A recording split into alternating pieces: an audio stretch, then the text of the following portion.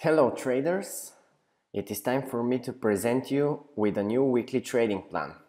This week we are going to look at the USDCAD currency pair, which you can see on the screen. I have opened the H4 time frame, which the plan will be based on. Now, a few things I want to say about the pair. First of all, it is currently standing at a monthly resistance area. So I don't expect to see a break here, even though we had a break here. We can see on the monthly graph, let me switch that on. You can see on the monthly graph that by the end of the month it retraced back below that area. You can see this area was a very strong support area previously, and if we go back here, it acted as a resistance as well. And now the price is below it, so I expect it to act as a resistance. Let's go back to the H4 time frame. We can see that the last H4 candle touched this area and so far ran away from it. Now, in this case, I'm highly suggesting to look for sell opportunities on the 30 minutes time frame. Now I have outlined this level as a watch out level for the M30, since currently the pair is consolidating between this monthly resistance and this watch out level here.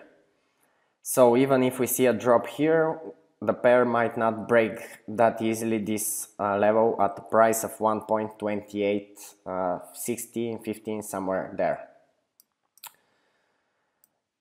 There is also the case for the price to break this resistance area on the lower time frames and reach back to this previous top here. Now, in this case, I expect something like that if the price breaks here, breaks this monthly resistance, to quickly retrace from that top back down by the end of the month.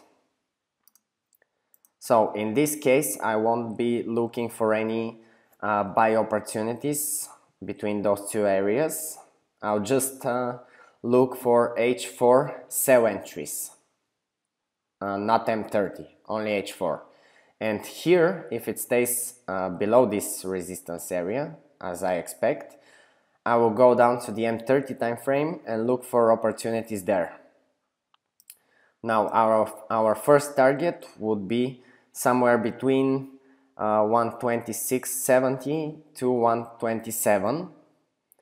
This is the next strong support area where I expect the price to drop down from probably here in a matter of 1 week or two, it depends. And the second target will be further down at 1.2565 to 1.2525. Now this is a little bit more long term, but